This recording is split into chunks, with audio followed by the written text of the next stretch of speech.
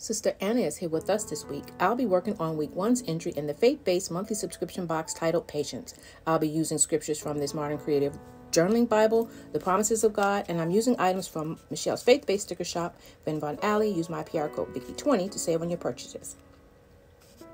So take out your devotional book, Bible, journal, planner, and join me in week 1's entry. This week's scriptures and focus scriptures are long-suffering, 1 Peter 2, 19 through 23, fruit of the Spirit, Galatians 5:17, Galatians 5:22, why our patience is tested, James 1, 2 through 4, and Romans 8:25. Long-suffering is defined as enduring wrongs or difficulties, enduring pain or unhappiness without complaint, enduring injury, trouble or provocation long and patiently, the power to withstand hardship or stress. No matter which word you use, long-suffering is a word that best describes this experience that one endures according to Galatians 5:22. At one time or another, you may have experienced the long-suffering Apostle Paul describes in this verse, but the most important thing to remember that this is a fruit of the Holy Spirit. This is the Christ-like character that is produced and developed in Christians as they allow the Holy Spirit to direct and influence their lives.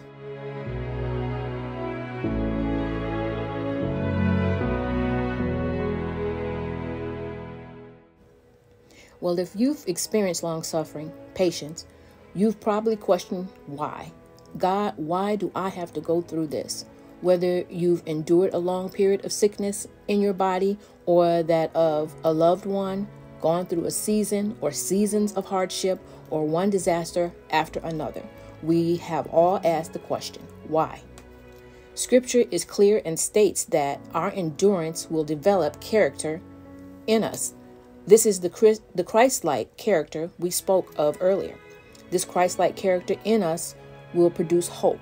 This hope is a confidence from God concerning his promises, which are sure and leave no room for doubt because it is based on his word, Romans 5:4.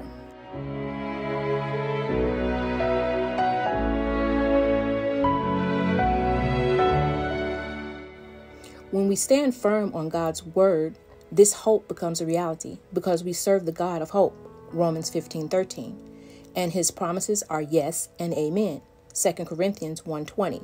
And let's not forget that while we are standing on his word and hopeful, we are developing the resemblance of Christ as we endure. Others will take notice of our sufferings, but they will see the Christ-like character being developed in us as we go through it with patience, not angry, intolerant, or complaining.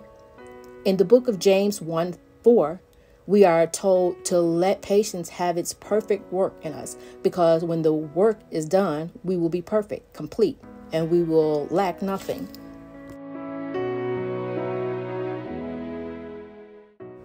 This does not mean that we will be a perfect people, but it speaks of a maturing that takes place in us, a transformation that is produced with the help of Holy Spirit. We must remember that difficulties allow God to test and prove the sincerity of our faithfulness to him. God recognizes our faith and has confidence in our commitment. Remember, there is a spiritual growth that is taking place in us. So stay strong, my friend. Blessings.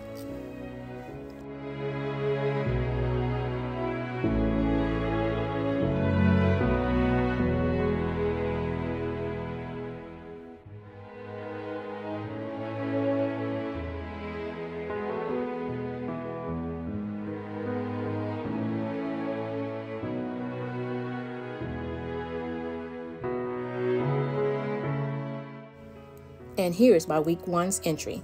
Give this video a thumbs up, hit the subscribe button, and turn on your notification bell to be notified whenever I upload a video.